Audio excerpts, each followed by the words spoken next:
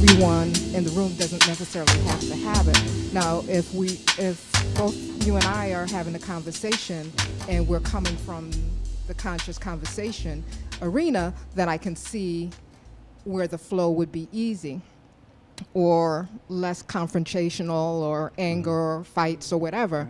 Because I had a similar situation just this week, and I did use the words that you just used. I agree to disagree. And that was my way of trying to shut it down, because I understood we had, spoke back and forth, and I understood where that person was coming from, and I explained why I thought the way I thought, but you saw there was a stalemate. So neither party was going to, I guess, give. So I use those words, I agree to disagree. And you're saying that we should just kind of stop. Well, let me ask you a question. Did you understand them? Yeah, I understood what they were saying. You understood what they were saying? And I totally disagreed. I totally disagreed with what they were saying. Because they made an analogy that no matter how they put it, I was just like, no, that's just not common sense or whatever.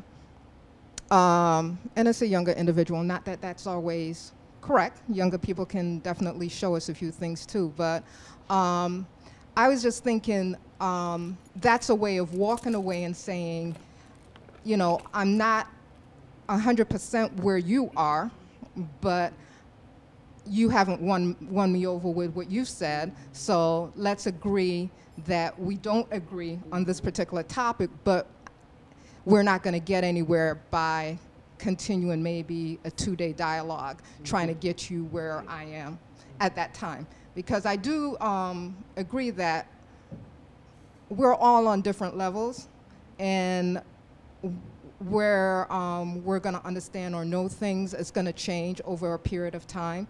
And you're right, it could be that what that person was saying 5 years from now, I'll say, oh, I get it. But at this point in time, I had to agree that, no, I'm not there yet. So the agree to disagree is always very interesting. This is not necessarily the truth. This is just my perspective based on my own limited understanding of things. Usually when we agree to disagree, we just want to let a person know, I'd still disagree with you, but let's stop talking. That's what it really means. What a lot of times when people say that. And I understand that traditional approach. But I'm trying to separate that from a conscious conversation. So in a conscious conversation, I don't have to announce that I disagree with you by saying, let's just agree to disagree. I don't have to do that. All I have to do is say, okay, I understand, and leave it. And I know how difficult that is, because that's not how we used to doing things. But at the end of the day, even when we make the announcement, I vehemently disagree with you. Okay? Why? Now, if I've already explained why I feel differently, then the disagreement just doesn't matter anymore. What matters is, okay, I understand where you are now. I understand what you're saying. Is there anything about what I said that you didn't understand? Well, I understand you, I just don't agree. That's okay, see, because I'm going to have a conscious conversation. If you insist on saying you don't agree, that's on you, that's cool. But I don't have to. I know you disagree with me. I don't disagree with you because I don't have to. I understand where you're coming from, and that's all that matters. Well, for me, one of my favorite things to say is, tell me a little bit more about that. And if I don't agree with you, I would say, I hear you. And that's how I end a conversation. I want to say, I think we're spending a lot of time on the guidelines. But if we could move forward with guideline number 6 in mind, with the mindset that if I agree or don't agree, what you say is right, and I'm trying to get an understanding on what you say being right. Next person, I'm listening with the intent to understand what you're saying is right. The next person, I'm listening with the mindset to understand what you're saying is right. I'm not focused on anything else other than hearing what's coming out the person's mouth with the mindset that what is coming out this person's mouth is right, then I think, and I like, because it is a mental shift, because we're not used to listening to people with that mindset that everything that's about to come out this person's mouth is right. We're already on guard. We're trying to negate what they're saying. And so I think if we put this guideline in play on moving forward, that everything that's going to come out the person's mouth is right, then we don't need to disagree. We don't need to agree to disagree. We're like, everything that's coming out of everybody's mouth is right, right? In a conscious conversation. In a conscious conversation. For, right? Right. So, but that's why I like to establish that in a conscious conversation. Because what happens is sometimes it get blendy. It's like, well, we kind of veer back to when I'm having a conversation, and then I have to say, we talking about in a conscious conversation. I think it would be helpful when a person is going off track like that, if we can revert them back to number 6. Well, actually, the reversion is back to number 1.